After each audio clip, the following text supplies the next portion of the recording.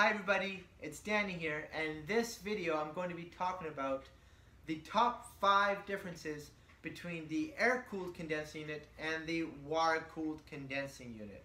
Now, this is by no means a technical video, so I'm going to be staying away from the technical differences and instead talk about the differences that is more so important for the end user.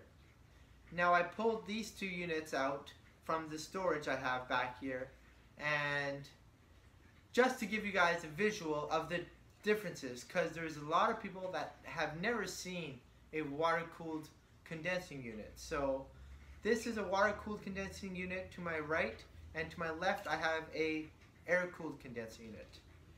Now let's start with the differences.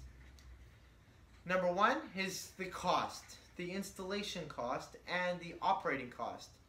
For both, the water-cooled condensing unit is much more expensive. That is because water, for the most part, is more expensive than electricity in most regions. So therefore, the water-cooled is much more expensive than the air-cooled. Number two is what I like to call usability. For the most part, the air-cooled condensing unit, you can mount these pretty much anywhere indoors because you don't have to worry about air movement or confined areas. Whereas for the air-cooled condensing unit, you cannot install these, you cannot mount these in confined areas because you will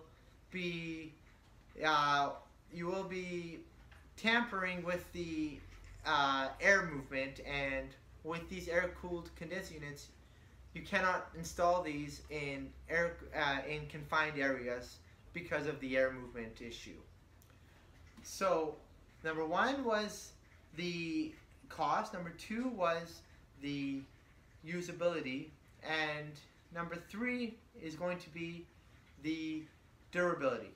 The water-cooled condensing unit is much more durable than the air-cooled, just because there is less moving parts in the water-cooled system. Now, I've been doing refrigeration for a long time, and I've seen this with my own eyes, that these air-cooled systems tend to break down much more often. Number four, that I like to say, I don't know if it is a difference, but I like to say it is the legislation. The legislation, the government, what I mean by legislation is the government. The government is cracking down on these water-cooled systems because they waste a lot of water. So if you are a new business, or if you're opening up a restaurant, a bar, or nightclub, you might want to rethink about installing a water-cooled system, because the inspector or the person who gives you a permit might give you a hard time, just because they do not want you to use any kind of wastewater system.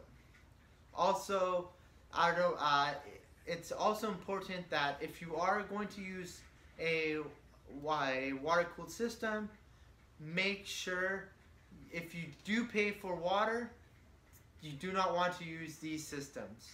If you're not paying for water, if on your lease says that the landlord is paying for water, go ahead, use these water-cooled systems. They are much more better than the air-cooled to my left.